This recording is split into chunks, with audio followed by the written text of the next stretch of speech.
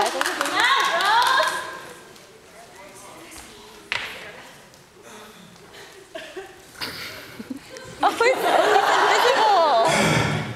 his first day of 7th grade, little Raghav tries desperately to make friends, hoping that his large, smile-authentic appeal will attract his classmates, or at least get them to make eye contact with him. But with no success, Raghav is forced to believe that if no one can see me, then I must be invisible. Yeah, that's the only explanation. You know what? I could be a real hero. I could be Invisible Man.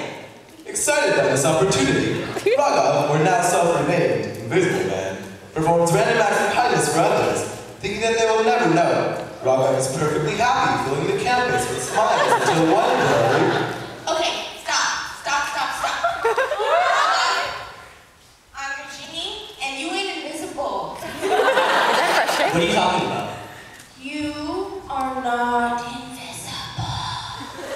Now it's your time. Yeah, she can see you. Everyone can see you. They just ignore you. Is that true? Yeah. You're kind of creepy, and you tied my shoe wrong. What am I supposed to do now? Well, I can't help you with your social problems, but I can help make you invisible. Here, wear this brown cape. Okay, what's the point of this? You'll see. Okay, now whenever you want to turn invisible, just snap your fingers and yell invisibility.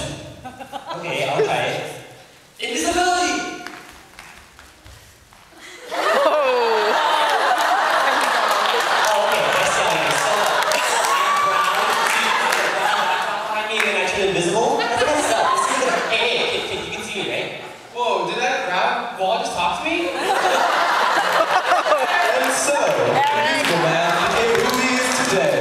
Beacon of moral standards and a shimmering example of good citizenship. Wait, I'm not okay with this, actually. No, I don't like this.